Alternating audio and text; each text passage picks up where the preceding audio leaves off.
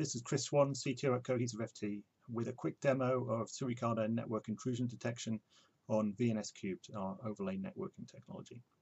So I've got the status page of VNS Cubed up here, and I can see that I've got a single connected client.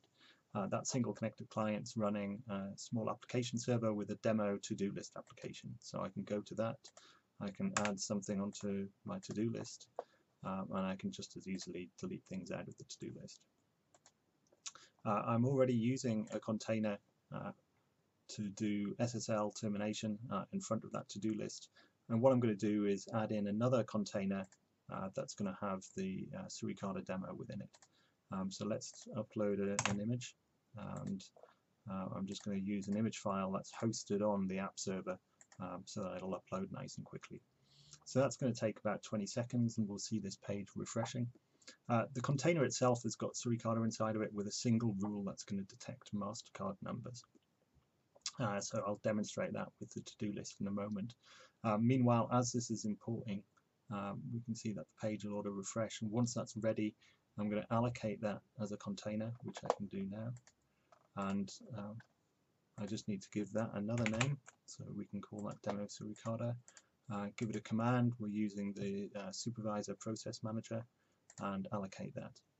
Once that's allocated, we can see that the container is being given an IP address, and I can go to the firewall and use that to forward traffic from the overlay network into the container. So I've got a couple of rules here that I'm using within the firewall. The first is simply copying traffic from TON0 interface, which is my overlay network, into the container's IP. And the second rule below that is allowing me to connect from outside with an SSH client. And that's where we can actually see the alerts being triggered on the Suricata NIDS. So I need to activate that, and once that's done, I can jump into my SSH, and we can get a route onto the container itself and start taking a look at those logs.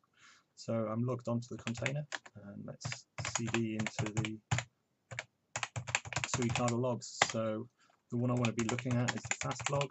So let's tail it, and we can see that there's nothing much going on there. So let's generate some traffic that's going to cause some alerts. So let's go back to my to-do list and put something in that looks like a MasterCard number.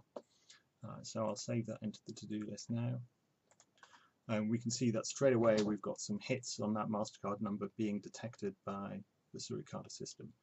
We've got a number of triggers there, and that's because not only are we seeing the number as it's being rendered, but we're also seeing it as it's traversing across the network initially as it's posted into the application, and then again as it's being rendered onto the screen. So we get more than just the single hit on that.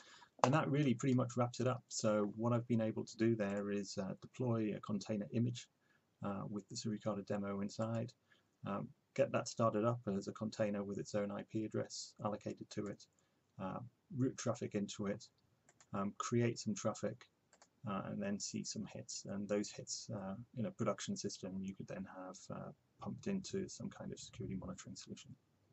Thanks for watching.